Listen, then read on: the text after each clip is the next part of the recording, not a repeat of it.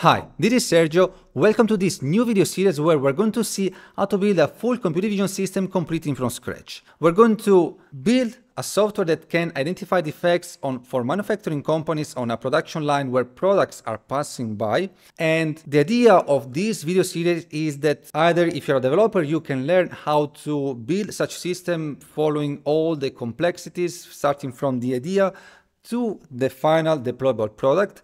But also, if you are a business owner and you want such system, I'm going to put down below a link to subscribe for a waiting list so that whenever there is a beta version ready, you can access that. I'm going to send an email whenever everything is ready. Along the way, I'm going to release an open source freemium version so that you can have access to the basic features. You can also learn along the way how to develop such features.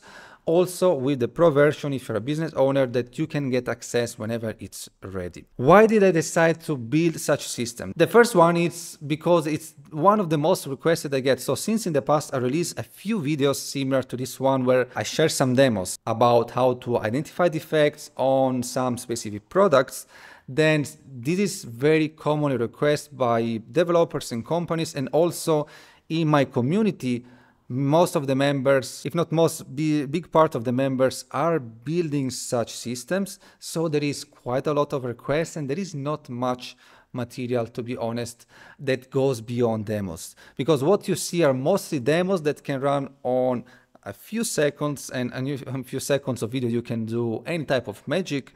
But when you need to build a real AI vision system, then that's where the challenges, complexities and problems comes. And talking on the perspective of what you can achieve with this, the reason to build an automatic vision inspection system is that first one, the manual inspection is very slow and inconsistent. Faulty products equals to lost money. I've read some research about what can happen with faulty products, and with the manual inspection, when there is some high precision required for the inspection, like the percentage of mistakes done by a human, it's quite big, ranging from like 15 to 30%, and this is a huge cost for manufacturing companies. With AI vision, you can reduce waste, increase quality, and scale. And the idea of this video right here is that I'm going to share the real journeys. We start from some problem with an idea of a final product, and along the journey for sure there might be some challenges, changes, and I want to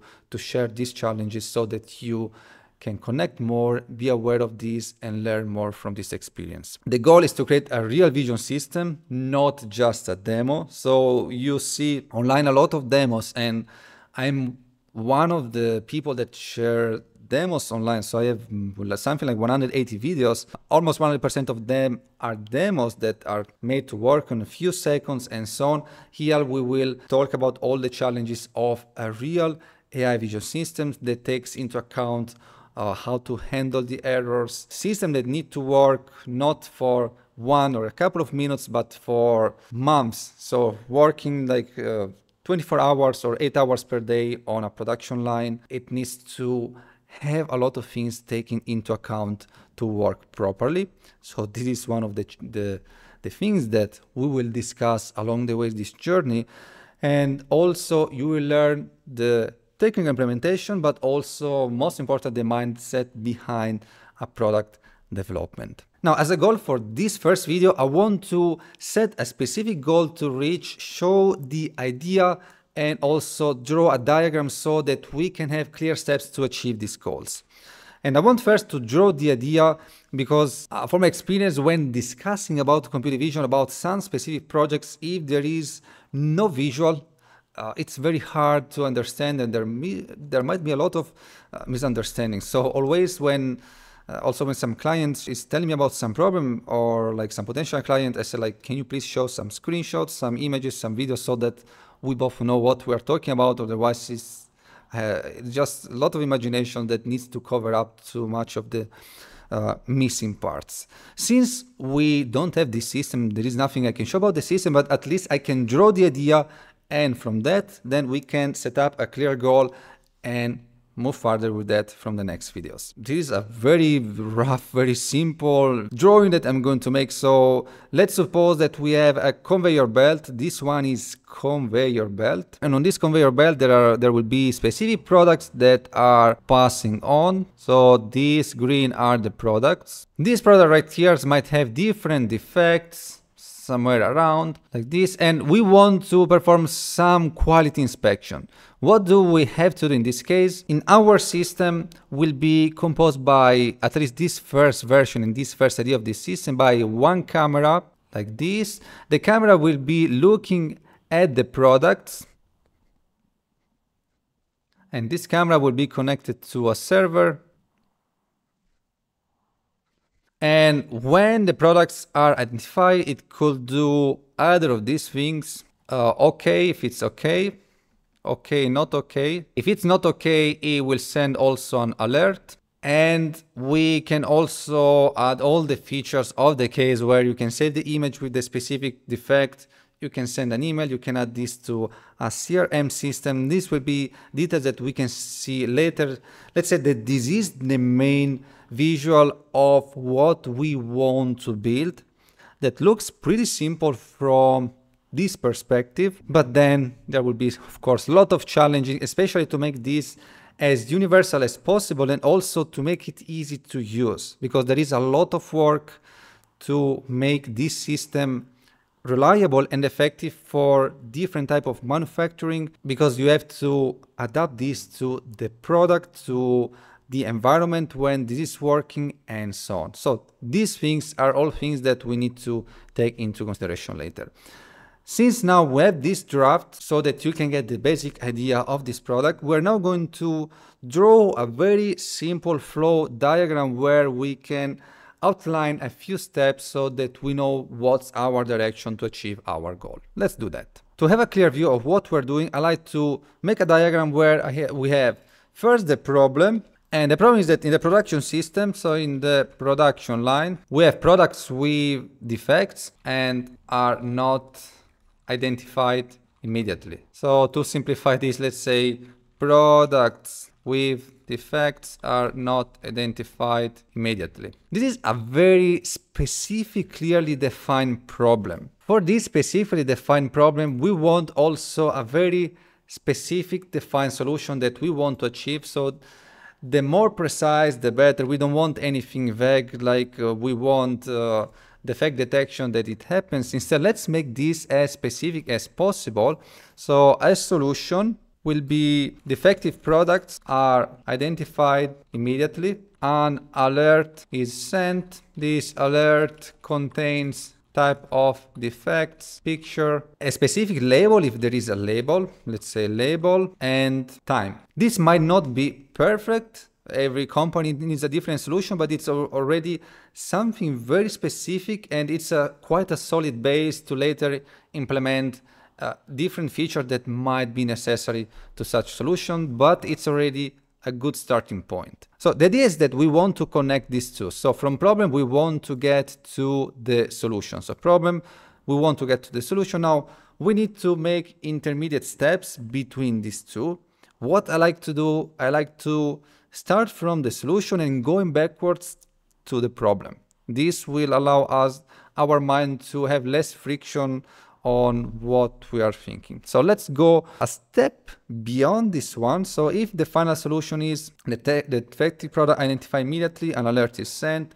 These alerts contain types of defects, pictures, and so on. So I will say that there must be some, imagine dashboard or API integration into a CRM system where there might be some more details of such products. So dashboard where we can see more information about the product that are passing on. So dashboard with camera view, API integration. There might be some email system that sends this info. This can be taken in many ways. There might be a dashboard where you see, but also if you integrate some email, the email can send all this alert to an email, or just simply a PLC setup connection so that stops everything if it needs to stop the conveyor and so on. In order to have all this information that we have right here, so this is a step close to the solution. If we have a dashboard, if we have API integration, if we have email system or PLC setup, it means that we already know what's happened. We have already the information that the products are either okay or either defective. This means that the step before this must be a database containing all the info about products with timestamp, okay, not okay, and all the info that we need. Of course, now I'm keeping this one very, very basic because we want just a very simple to understand diagram without getting lost into details that we don't really know yet. So because we need to explore this more, I'm talking from the point of view that I know some of what some specific company wants, but I don't have a very big understanding of the system itself. So that's why I'm making this diagram, not only to specify what's our direction, to specify what we know, what is our assumptions, and to later adjust this along the way. Database. What is before the database? Before the database, since we are saving the information, we need some system that identifies and produces this information. And here we will have our AI vision system that detects the defects in real time. If we have an AI vision system, what can be before the AI vision system?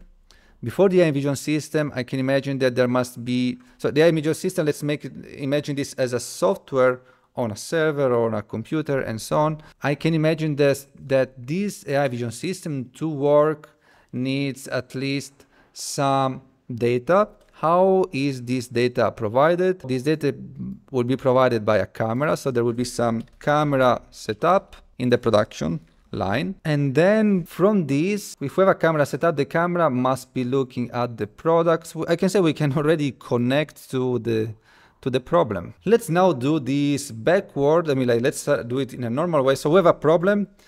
We have products with defects that are not identified immediately. We have a camera setup in the production line. We have an AI vision system that detects these defects in real time. These defects go to a database where we save all the information, timestamp. If the product is okay, we can save the image of the product. When we save this on a database, for the user to use it, we have a dashboard that displays the view of what the camera sees. It can display the mistake that was identified. This can be integrated with API to some system of the company if this is necessary. There can be an email system to send some notification.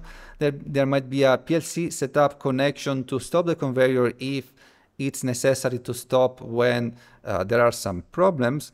And then we get to the final solution where defective products are identified immediately. An alert is sent. This alert contains all the info that we need. Of course, here we need to change the arrow style. So since our system needs to go this way, so of course, like the arrow direction must be different. And now we have the arrows in the right direction. So this is our system. I hope that you got a lot of valuable information and that everything is clear so far. If not, please leave me a comment asking some question and so on, because since this is a series, I will take the feedback to improve that on the next videos. If you're a developer, if you are learning how to do this, you will get a huge benefit from this video series. If you are serious about building AI vision solutions, keep in mind that I also have a community where I have structured courses where you can learn from scratch computer vision, and there is a community which will be a huge support for your computer vision journey. Whether you need help with a specific project or whether you just need support during your learning journey. If you want to integrate this system as a business owner, please, you can find below the link for the waiting list for this system, and you will be notified when some beta release will be launched. This is all for now. See you in the next video.